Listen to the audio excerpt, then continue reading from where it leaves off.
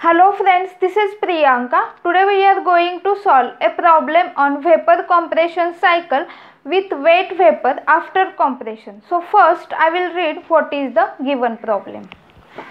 Find the theoretical coefficient of performance of carbon dioxide machine working between the temperature range of 25 degrees Celsius and -5 degrees Celsius. The dryness fraction of carbon dioxide gas during the suction stroke is 0.6. Following properties of carbon dioxide are given. So here is the table given where the temperature range as well as for liquid and vapor enthalpy and entropy data and the latent heat is given. Now if we observe the given data during the suction stroke, the dryness fraction is given. So when there is the suction stroke during the compression, the refrigerant is entering through the suction valve. So at that point the dryness fraction is given. So if we observe when the compression process is getting started, so here process 1 to 2 is the compression process. So dryness fraction at point 1 is given. So we can say that x1 is equal to 0.6. Now the temperature range 25 and -5 is given. So if we observe this temperature entropy, the point 2 and 3 are at higher temperature. So we can say that T2 is equal to T3 is equal to 25 degrees Celsius, which is equal to 25 plus 273, that is 298 Kelvin. And point 1 and 4 are at lower temperature range. So we can say that T1 is equal to T4 is equal to -5 degrees Celsius, which is equal to -5 plus 273, that is 268 Kelvin. Now this is the example for the wet vapor after compression. Means what? When this compression process is getting completed, this point 2 is, that is the end point of this compression, contains liquid plus vapor mixture. So we have to show this point 2 is in between saturated liquid line and the saturated vapor line. So here is the point 2. In the same way, for this pressure enthalpy diagram, we have to show this point 2 in between saturated liquid line and the saturated vapor line, because there is the wet vapor, that is the vapor contains liquid droplets. So we have to show this point in between these two saturated lines.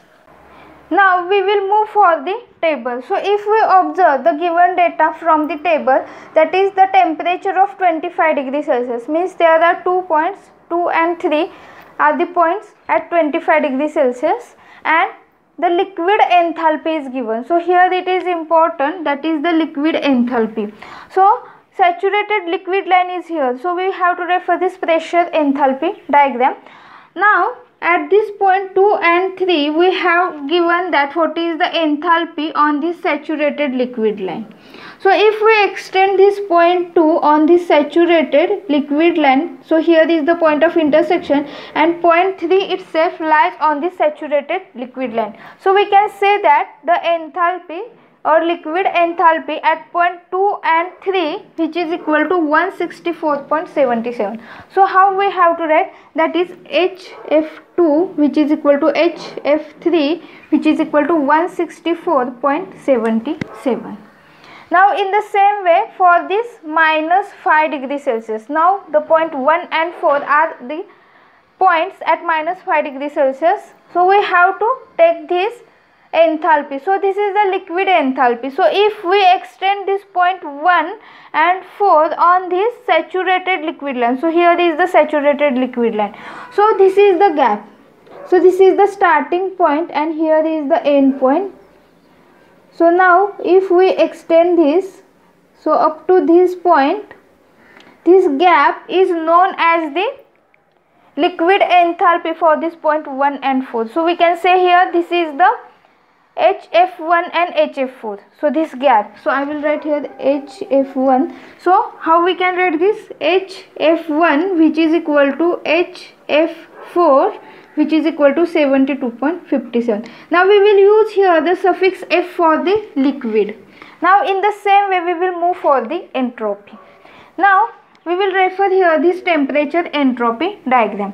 Now for the 25 degrees Celsius there are 2 points and here is the liquid entropy. So we have to extend this point 2 up to this saturated liquid line, and the point 3 lies on this saturated liquid line itself. So now how to write? So entropy we will use here as a suffix, use letter S, then for liquid we will use here as a suffix F, and there are 2 points, that is 2 and 3. So SF2 which is equal to SF3 which is equal to 0.5978.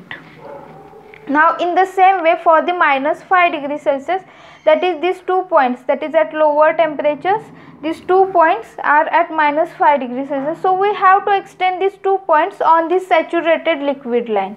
So here if I extend this, and here is the gap, so this is the starting, this is the graph. So this gap is known as SF1 is equal to SF4. So I will write SF1 which is equal to SF4 which is equal to 0.2862. Now we will move for the enthalpy and entropy for the vapor. So what is the enthalpy at 25 degrees Celsius? So here it is given. So we will move for the saturated vapor line and 25 degrees Celsius, that means there are 2 points 2 and 3. So these 2 points if I extend up to this saturated vapor line, so here is the point of intersection. So if I take this point on this enthalpy, that is on the horizontal line, so from the starting point up to this point of intersection there is the Hg2 and Hg3. So how we can write this? Hg2 which is equal to Hg3 which is equal to 282.23. Now in the same way for this minus 5, so here is the point 1. Now we have to extend this point 1 and 4 up to this saturated vapor line. So now this is the point, and the distance from this starting point up to this point, that is known as Hg1 which is equal to Hg4 which is equal to, it is given that 321.33. Now in the same way we have to write the entropy. So this is the saturated vapor line. So for this 25 degrees Celsius we have to extend this point 2 and 3 up to this saturated vapor line. So this, if I take this point or extend this point of intersection on this entropy line, so here is the point of intersection. So from this point up to this point there is the entropy at point 2 and 3. So how to write? So for the entropy I will write here S. For saturated vapor line I will use here as a suffix G, and there are 2 points, that is Sg2 which is equal to Sg3 which is equal to 0.9918. Now in the same way at minus 5 we have to write 1 and 4, that is Sg1 which is equal to Sg4 which is equal to 1.2146. So this point 1 and 4 we can extend up to this saturated vapor line. So this total distance is known as Sg1 which is equal to Sg4. Now again there is the data for the latent heat. So latent heat at the temperature of 25 degrees Celsius.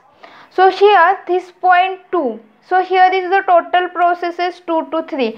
So we can take latent heat means there is the mixture of liquid plus vapor is there. That means we will use here latent heat, that is we will use the letter H, and for the mixture of liquid and vapor we will use here HFG, and it is at point 2 because this point 2 is in between this saturated liquid line and saturated vapor line. So I will use here HFG2 which is equal to 117.46, and then for the minus 5. So here minus 5 point is on the this point 1 and this point 4. So these 2 points is in between the saturated liquid line and the saturated vapor line. So this process 1 to 4, 4 to 1 is there. So here the latent heat during this process is given, that is latent heat means what? That is the heat is getting involved during the phase change process. So here between these two processes the phase is getting changed, that is from liquid to vapor and vapor to liquid. So here for these 2 points, that is HFG4 which is equal to HFG1 which is equal to 248.76. So this is all the given data.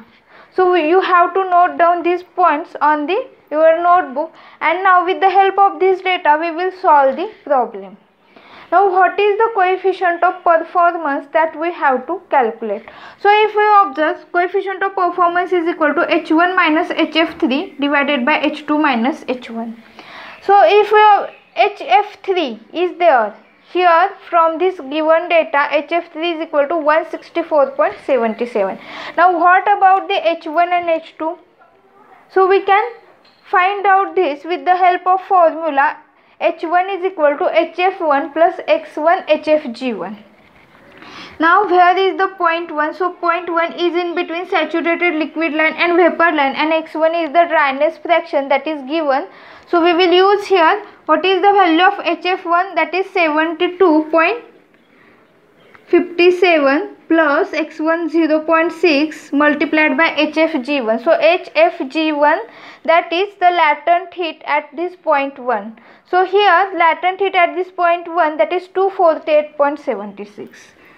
248.76. So here all the values are known, so we can easily calculate this H1. Now we will move for the H2. So again, if we observe the value of H2, that is HF2 plus X2 HFG2.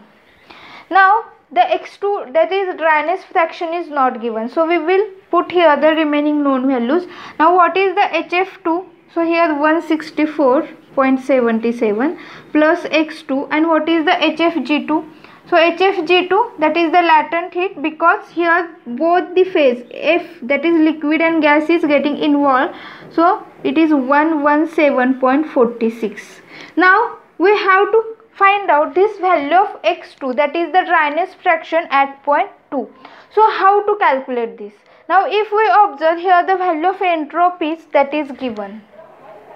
Now here is the condition that at this point 1 and 2, this is the isentropic process 1 to 2, and we can write here the condition S1 is equal to S2.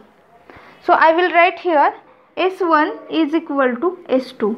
Now how to calculate this S1? So we have the formula.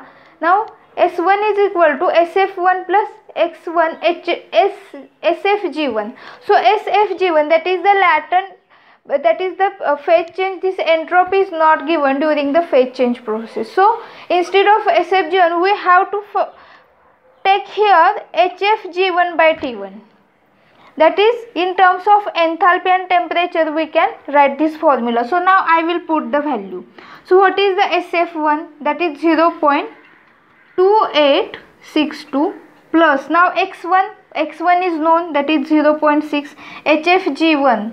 So HFG1, that is HFG1 is equal to HFG4, which is equal to 248.76. 248.76 divided by T1. So what is the T1 here? We have to take in Kelvin, that is 268 Kelvin. Now all the values are known, so we can easily calculate this. Now we will move for the S2. So S2 is equal to SF2 plus X2 HFG2 by T2. So again we will put the value. So what is the SF2? So here 0.5978 plus X2, that is unknown, HFG2, that is 117.46 divided by T2. So where is the T2? 298.